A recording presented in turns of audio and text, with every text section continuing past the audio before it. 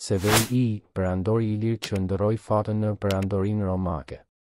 Në periudhën e shekullit të tretë të erës sonë, ndodhi një ngjarje e rëndësishme në Perandorinë Romake që u ndryshua në ndryshim të shpejtë të fatit të perandorëve dhe udhëheqësve të saj. Në këtë kontekst, Severi I, i njohur edhe si Flavius Valerius Severus, shpërtheu në skenën e politikës romake. Severus ishte me origjinë I lindur në Ilirinë e Veriut rreth mesit të shekullit të tretë. Severi I ishte një perandor I një periudhe të ndryshme, ai arriti të ngritej në nivelet më të larta të hierarkisë ushtarake dhe politike të Romës. Ai ishte një mik I perandorit Galerius dhe shërbeu me besnikëri në ushtrinë romake. Pas kësaj, ai u promovua në postin e Cezarit të perandorisë romake perëndimore më 1 maj 305, duke ju bashkuar kolegut të tij, Konstancit I. Për Severin, vitet 306-307 ishin tërësisht sfiduese. Pasi vdekja e Konstancit I çoi në ngjarje të turbullta në Rom, ai u dërgua për të shtypur revoltën e Maxentiusit.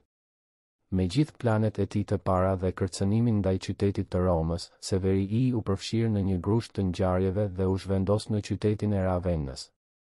Ky moment ishte vendimtar, sepse Maxentius u shpalli bashkëperandor I Romës. Pas një periudhe të shkurtër, Severi u kap dhe u burgos në Tres Tabernae, ndërsa disa burime sugjerojnë se u ekzekutua në shtator të vitit 307.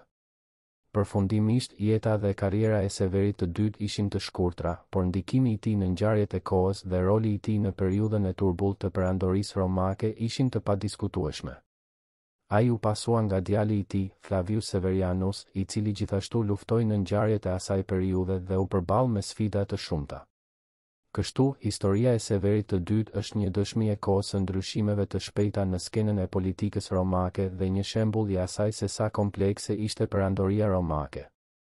Gjatë shekujve, shumë ngjarje të tjera do të ndodhnin në skenën botërore, por figura e Severit të dytë mbetet një pjesë e rëndësishme e kujtesës historike të periudhës së lashtë romake.